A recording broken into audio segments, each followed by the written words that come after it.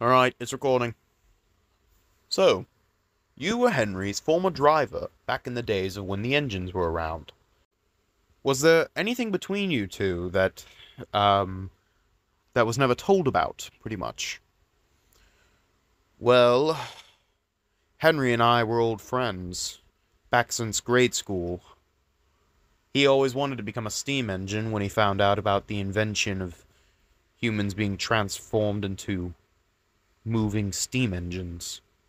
I promised him I would be his driver. After the transformation, I signed on to be his driver, and our story continued from there. Do you remember what happened to Henry? It's widely unknown what happened to him since it never reached media.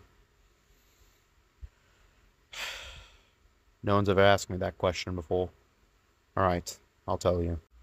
So Topham Hatt had come to us and told us it was our turn with the Kipper, since Gordon was refusing to take it. And, what happened was... well... it's not fun to talk about, but the points were sent down to the wrong line and onto a siding, and we didn't know about it. Everything seemed to happen at once. We were braking hard, and then... I was lucky enough to be able to jump out in time, but the fireman didn't get so lucky either.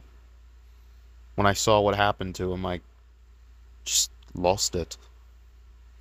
I couldn't take it. My childhood friend dead right before me. So Topham Hatt told me I could take some time to myself, and I did. It was painful.